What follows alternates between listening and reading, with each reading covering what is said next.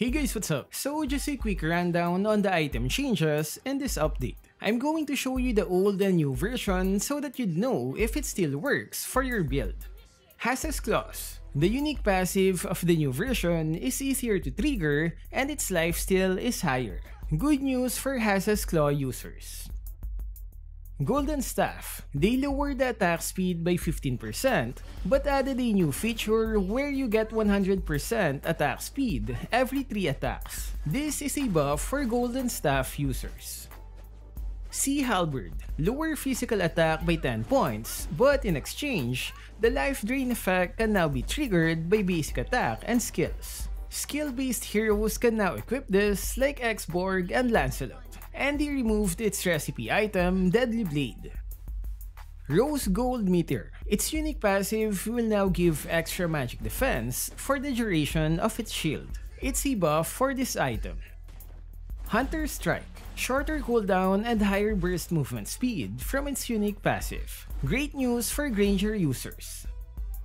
Wind of Nature. Slight adjustment on its stats. Lower lifesteal and attack speed, but higher damage. I don't think you'd notice this one since its unique passive is what we're after.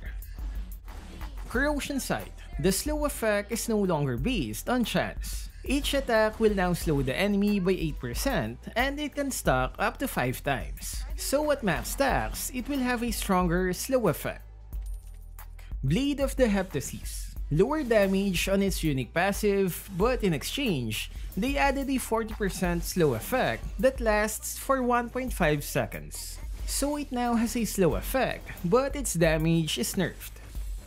Malefic Roar. They removed the penetration on a tower's defense, and they replaced it with more physical penetration that's based on the enemy's defense. It's a buff if you're against high physical defense heroes. Now let's move on to the Magic Department. Enchanted Talisman. They added a new feature where it can increase your maximum cooldown reduction to 45%. Normal hit is 40%, but if you equip this, it can go as high as 45%. Blood Wings. They removed the feature where you get extra HP from every magic power. It will now give you shield that is based on your magic power stats, and it has a 30-second cooldown. Genius Wand. They lowered its magic penetration by 3 points. All stats remain the same. Fleeting Time. They added plus 350 mana. It's a good pair for Lightning Truncheon. Necklace of Durance. Same effect as Sea Halberd. Life Drain can now be triggered by both basic attack and skill damage. Divine Glaive. They changed its old unique passive where it can give up to 70% magic penetration. Now its penetration will be increased based on the enemy's magic defense. It's a nerf, but it's a well-deserved one, because 70% magic penetration is just too much. Arcane Boots. Lower magic penetration from 15 down to 12. Now let's go to the Defense Department.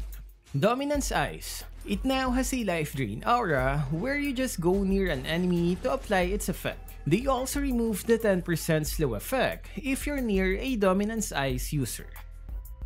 Queen's Wings. It will now give extra spell vamp instead of lifesteal when its unique passive is in effect. So if your hero uses basic attacks, you should stop using this item. This is now better for skill-based heroes like Lapu-Lapu and Lancelot. They also lowered its damage reduction by 10%. Brute Force Breastplate. They lowered the movement speed bonus of each stack by 1%. All stats remain the same. It's a nerf for Brute Force Breastplate users. Twilight Armor. The protection is now easier to trigger. Previously, you need to receive 900 damage before it activates, but now it only requires 600 damage. Once it's activated, it will reduce 20% of physical damage taken for 3 seconds. It also deals true damage to nearby enemies. Blade Armor. Reflect damage is now based on the damage taken instead of the opponent's physical attack.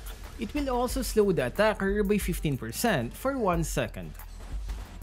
Thunderbelt. Higher damage and stronger slow effect for its unique passive. All stats remain the same. Guardian Helmet. It's now easier to make the heal stronger with assists. And those are the item changes. We also have 3 new items and they are War Axe. You get extra physical attack and penetration for each second that lasts for 3 seconds. It can reach up to 8 stacks. Marksman, Mage, and Supports will only receive half of those stats. Once you reach full stacks, you get plus 20% movement speed. This is good for fighters who can stay longer in the battlefield.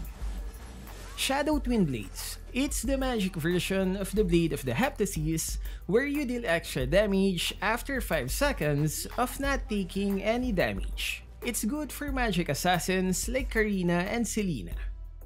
Radiant Armor, a defense item that can remove 4 to 11 magic damage per hit. This is good against multi-damage heroes like Harley's first skill, Shanga's ultimate, and Goshen's daggers. Part of the update is the new damage calculation, which will make a big impact on penetration items. The negative armor is now possible, which means higher damage for penetration items in the early game. Penetration percentage is now prioritized over fixed value, which means penetration items will now work against heroes with little defense. There's also a new rule where we're only allowed to buy 1 boots. This is a move to prevent jungle and roaming skills on a single hero. I think this update is a good time to experiment with non-meta heroes. We have a lot of new stuff to play around, so go ahead and try one today. So what can you say about the item changes? Will this update change your build? Let me know what you guys think in the comment section. That's all for this video. Stay safe and thank you for watching. Those idiots could never predict my moves.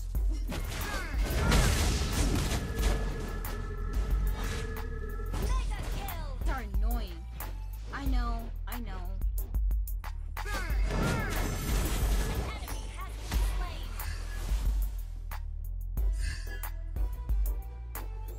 Age is no indicator of strength.